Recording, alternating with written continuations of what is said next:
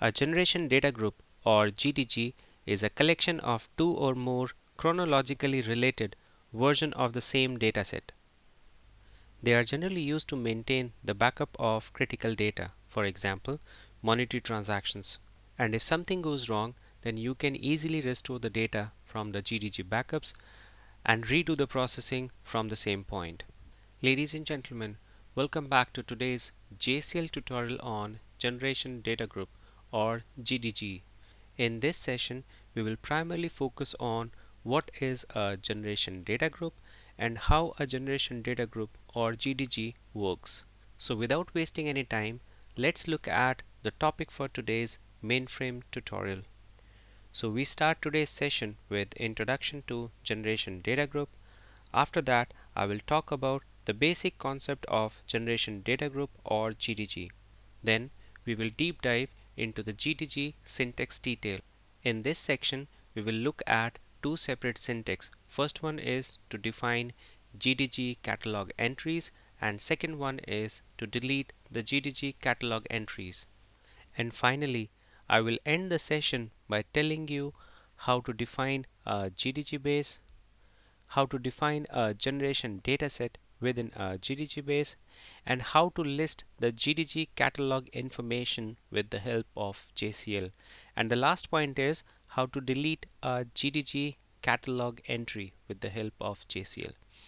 So ladies and gentlemen, before I start with today's presentation, I would request you all to do subscribe to our channel because we need your support to grow our channel. And in case if you have already subscribed to our channel, then I would like to say a big thank you for your subscription. And do watch this video till the end so that you have a good understanding of how a generation dataset or GDG works. So let's get started with introduction to generation data group. A generation data group or GDG is a collection of two or more chronologically related versions of the same dataset. Each version is called a generation dataset, and generation dataset are non-VSAM sequential dataset that resides on tape or -D. The naming convention of generation dataset is slightly different. The operating system uses the absolute generation number to uniquely identify each generation dataset. This number is added at the end of the dataset name. So the format is dataset name dot absolute number followed by a version number. The absolute generation number consists of 4 digits for the generation number and the 2 digits for the version number. Because these numbers require 9 characters including period, the dataset name of generation data group is limited to 35 characters instead of 44 characters. So here's an example of generation dataset name. So if you see, you have tt.employee.monthly.salary followed by an absolute number, then you have a version number. Now let's move on to the next section where we'll focus on the concept of generation dataset and how exactly it works. So let's say you're responsible for maintaining the monthly salary data of an employee, and every month you used to receive a file that will be further processed in order to disburse salaries to an employee. So in a year you're going to get 12 separate files, and let's say you are maintaining this data on a personal computer or maybe on a Windows platform. So in a simple term, what will you do is that you create a folder, and every month as soon as you get a file, you just put that file in that particular folder. And in order to keep a backup, you just replicate that specific file in another backup folder so that you can have a backup in case if something goes wrong, then you can simply access file from that particular folder. So this is how normally you used to do it in a Windows environment. Now let's try to understand how we can replicate the same concept on mainframe with the help of generation data group. So let's see, you have again you have a monthly salary data, and you're going to get 12 files in a particular year, right? So what you're going to do is, instead of creating a folder, you're going to create a generation data group or GDG base. So if you look at this particular example, you have tt.emp.monthly.salary.data. So this is your GDG base, which is conceptually similar to a folder on a Windows system.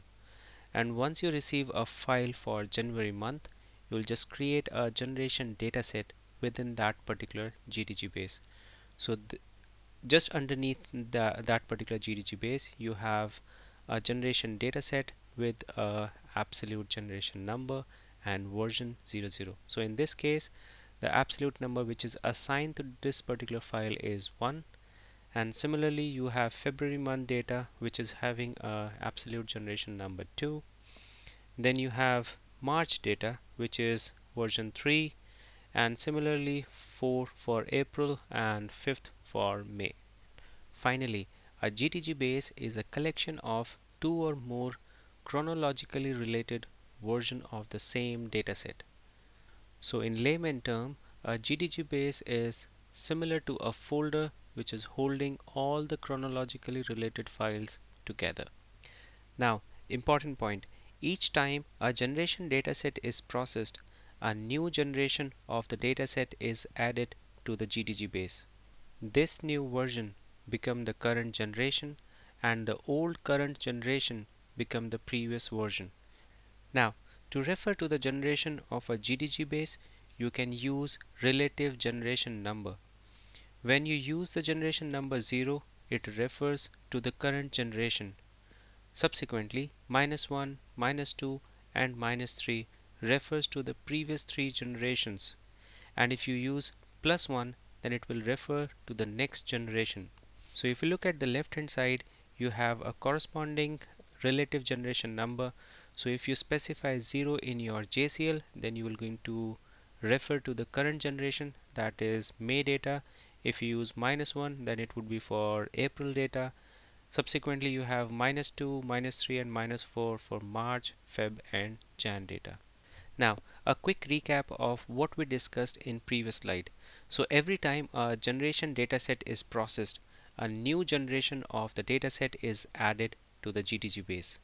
The new version become the current generation, and the old current generation become the previous generation. You can use relative generation number to quickly access the GDG dataset. So for current generation you will use 0, and for previous generation you will use -1, -2, -3 and so on. And for next generation you will use +1. Important point, while the current generation is being updated, the next generation is referred to as +1, but as soon as the job is finished, the next generation become the current generation, that is 0, and the other relative generation number are reduced by 1. Now let's move on to the next section, that is generation data group syntax detail. So in order to define a GDG base, you have to use the IDCAMS utility in a JCL. You have to issue a define GDG command along with the following parameters.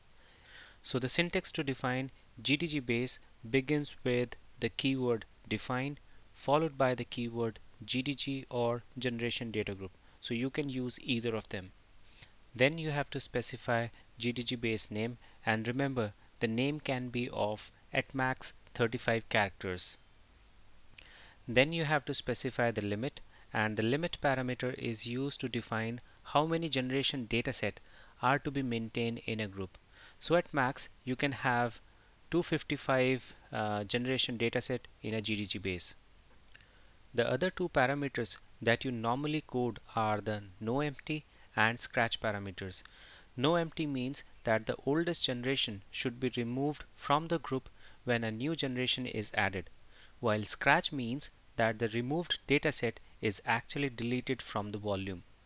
In contrast, empty means that all the previous generations are removed from the group when a new generation is added, while no scratch means that a removed dataset is uncatalogued but not deleted. The second last parameter is owner, and it is used to specify the owner ID for that particular generation data group. And the last is to and for. So it is actually used to define the expiration date or a retention period for a GDG base. Now let's move on to the next section, that is delete GDG command syntax.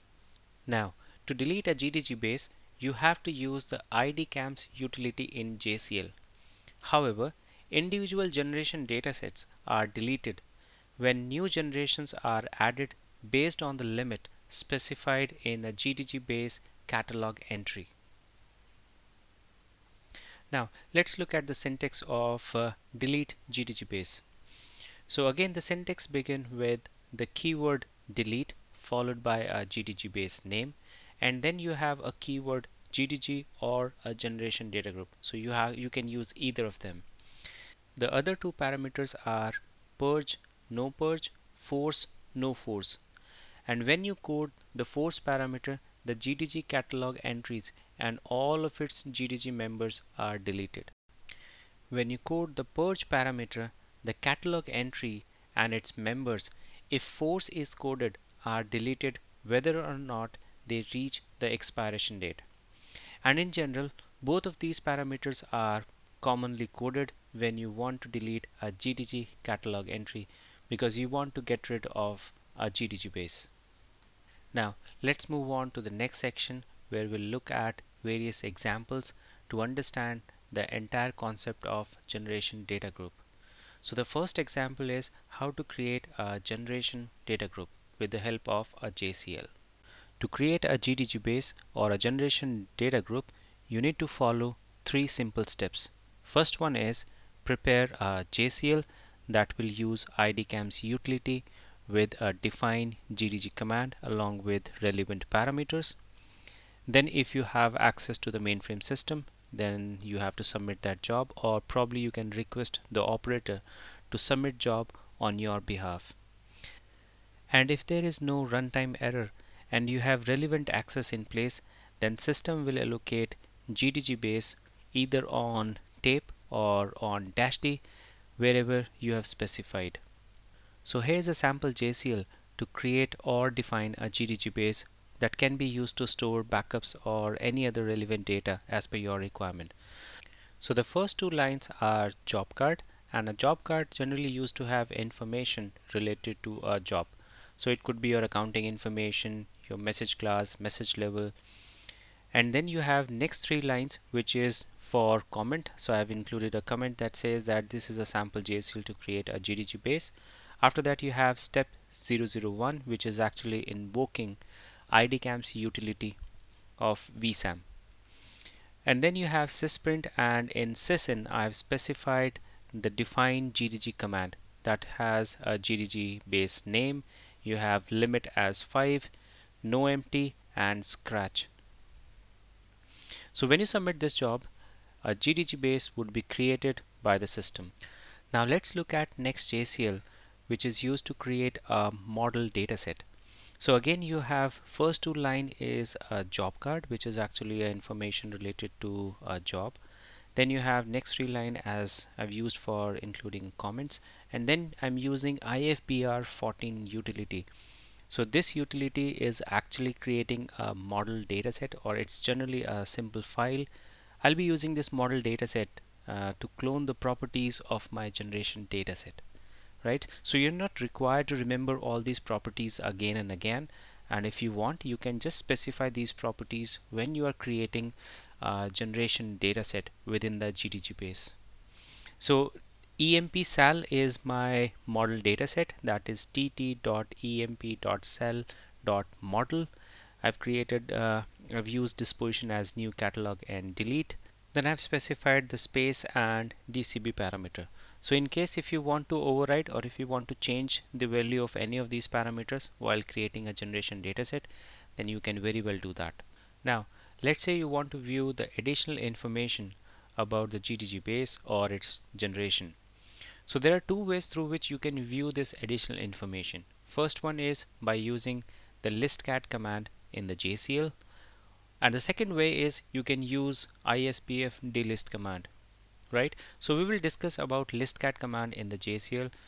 So here is a sample JCL which is again using IDCAMS utility from vsam, and I'm specifying the listcat command in that. So it says listcat entries, and I've specified the GDG base name.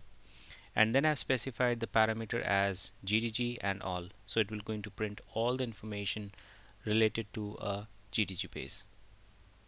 Now let's move on to the next section where we'll look at how to create a generation dataset within a GDG base.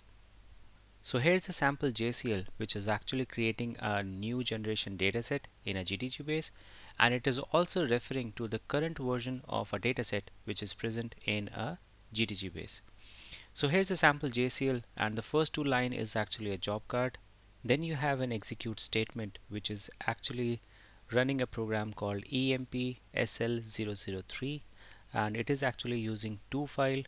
First one is previous sal file, which is the current version of the GDG, that is tt.emp.month.salary.data. So I'm using 0 out there, so it is referring to the current generation which is present in a GDG base. And I'm creating a new file, that is new sal file, and it is tt.emp.monthly.salary.data, and in bracket I'm specifying +1 because I'm creating a new file, right? And if you look at the DCB, I've just used the model dataset that I've created in the previous slide with the help of a JCL. And the last DD statement specify the report, that is employee salary report, and this report is being generated by the program. Now let's move on to the last section where we'll look at a sample JCL to delete a GDG base and its generation dataset. So here's a sample JCL to delete generation data group catalog entries by issuing delete command, and again you have to use IDCAMS utility for that. So if you look at the first two lines, this is actually a job card which is used to specify the information related to a job. Then you have a few comments so that you can understand what exactly this job is doing. Then you have an IDCAMS utility which will be invoked by an execute statement. After that you have a delete command which is having delete followed by a GDG base name. Then you have a keyword GDG, and after that I've used purge and force to delete GDG base and its generation. Now ladies and gentlemen, this marks an end to our today's presentation, and I would request you all to do subscribe to our channel because we need your support to grow our channel.